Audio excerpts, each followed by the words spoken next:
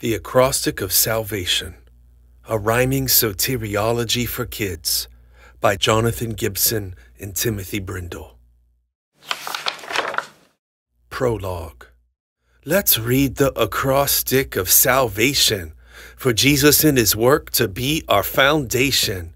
We'll read it, rap it, we'll sing it, it's fun, till Jesus comes back and His kingdom has come. An acrostic poem uses the alphabet to teach you God's truth so you will not forget. God does this in Scripture, like Psalm 119. In Lamentations, He has a fun rhyme scheme. So from now on, we'll use the first letter to help us learn Jesus' work better. Here's the work of salvation from A to Z. Jesus Christ died and then was raised to make us free. Each page has a salvation word from the Bible, so that we praise Him and not worship an idol. Jesus came to save us from idolatry. Kids, even you can learn soteriology. Soteriology studies how God saves us from the wrath of God and our sin that enslaves us. So it's not just a bunch of big words for our head, but how Christ took the curse we deserve when He bled. Let's read the Acrostic of Salvation, for Jesus and His work to be our foundation. We'll read it, rap it, we'll sing it, it's fun, till Jesus comes back and His kingdom has come. Adoption. Adoption is being brought into God's family. We were far from God in sin, along with all humanity. So without God the Son, then Satan is our daddy. Like Cain who killed Abel, we were hating God so badly. Adam was God's son, Israel was as well. But as disobedient sons, they did rebel. Christ the obedient Son always loved His Father. By faith in God's Son, we become His son or daughter. Baptism. Baptism is a sacrament given by Jesus. It's a sign or symbol pointing to how He cleans us. It's a picture of washing by His Spirit in His blood, because our sin left a stain more serious than mud. Communion. Communion is being brought very close to the Lord by His body and His blood, which were broken and poured. If we trust that He bled when He was crushed in our stead, we can take the sacrament of the cup and the bread. Dead. Dead in our sins, we were doomed in our darkness. Inside our hearts was like the tomb of a carcass. Christ buried our sins when He was laid in the grave. God raised us up with Jesus. By grace we are saved. Election. Election. God chose us before He made the universe. But His choice was not based on who was best or who was worse. Without election, Jesus we would never receive. If He didn't choose us, then we would never believe. Faith. Forgiven. Faith is trusting Jesus and not yourself to save you, that He died for your sins and was raised from the grave too. By faith we're now connected to Jesus, our treasure. Forgiven and changed in Him, He keeps us forever. Glorification. Glorification, the final part of our salvation. The Father chose us for this before the world's foundation. Glorification will be when Christ returns from heaven, when He'll resurrect the dead bodies of all His brethren. If we die before that, our souls go to heaven with Him. Then finally in heaven we'll never ever sin. When He comes back, then we'll see Him in His glory. In our new body we'll shout, Jesus, we adore Thee. Holy Spirit. Holy Spirit, He's the third person of the Godhead. He's God's resurrection power, so Christ is not dead. He takes Christ's salvation and brings it to us. When Christ comes back, He'll make us spring from the dust. Intercession. Intercession. Jesus lives now to pray for His people, saying, Father, forgive them for their ways that are evil. The Father is pleased as Christ intercedes on our behalf. Our high priest died and then was raised to appease all His wrath. Justification. Justification is a free gift that is priceless. By faith in Christ, God the Judge declares that we're righteous. God crushed His Son for our sins, so now when He sees us, He views us like we live the perfect life of Jesus. Knowledge. Knowledge in the Bible is knowing God and loving Him. But Adam lost the knowledge of God by loving sin. We can't get it back now by being students in college, but Christ gives it to us when He renews us in knowledge. Life. Life was promised to Adam if he perfectly obeyed, but God also threatened him death as the curse if he strayed.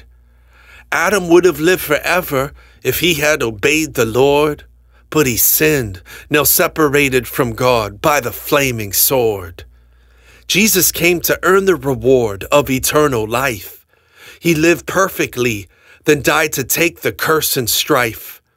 He underwent the flaming sword, then was raised from the dead. Now we live forever by faith in the Savior who bled. Means of grace. Means of grace. These are the things that our God uses to build up His church. Acts 2:42 proves this, like prayer, fellowship, and the preaching of the word, and the sacraments help us see what we have heard. New creation. New creation. The life of heaven has begun for those united to the resurrected Son. Though not yet in heaven with the resurrected body, born again with new hearts, now we don't want to be naughty. Old man. Old man, we're guilty slaves to sin in Adam. Every single boy or girl, sir or madam. But if you pray, Lord Jesus, please rescue me, then Christ, who is the new man, will set you free. Propitiation. Propitiation means Christ satisfied the wrath of God, which is what our sin deserves. We should be smashed by His rod and thrown in the lake of fire, but Jesus took the plunge. When He died on the cross, He soaked up God's wrath like a sponge. Quietness. Quietness is what the Spirit of God imparts. So instead of worry and fear, He calms our hearts. When we trust our Heavenly Father's in control, then the peace of God will quiet and guard our soul. Resurrection. Resurrection is when Christ was raised from the dead. We too are raised up with Him, our Savior and Head. In Him we're rescued from the kingdom of darkness. Jesus was raised as the first fruits of the harvest. First, we're raised with Christ in regeneration. It's being born again, a heart renovation. When Jesus returns, He'll raise our bodies that are lifeless, raised from our graves at the resurrection of the righteous. Sanctification. Sanctification. Our hearts He's patiently changing. God sets us apart from sin to praise and obey Him. We're no longer slaves to sin since the Lord has freed us. The Holy Spirit makes us more and more like Jesus. transformed. Transformed is when the Lord changes what we want in love. This change begins in us when we're born from God above. In Christ, the Spirit changes us into His image. The work He started, He promises He will finish. Union with Christ. Union with Christ. God sees us in His beloved Son. Joined to Christ, what He's done counts for us because we're one.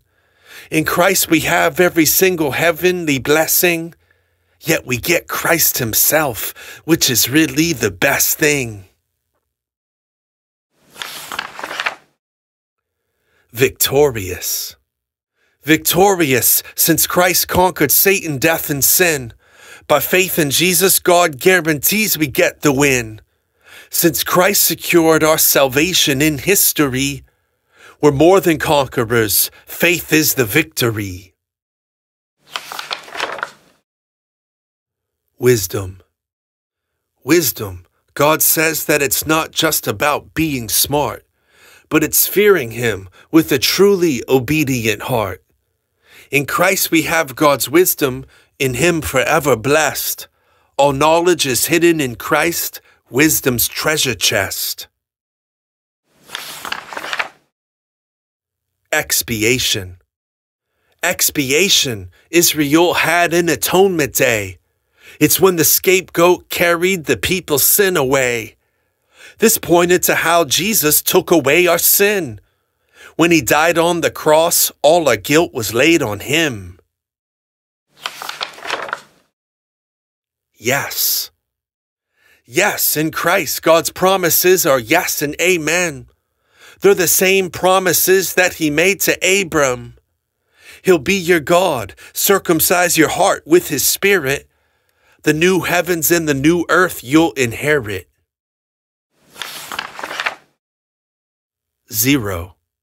Zero is the amount of goodness that we own to make us righteous before God's matchless throne. Zero is the number of saviors besides Christ. Zero is our sin debt since Jesus paid the price. Closing refrain. Now we've read the Acrostic of Salvation. Has Jesus saved you from sin, death, and Satan? Say, Jesus, cover me with your righteous robes. In heaven, He'll give to you the brightest clothes. Amen.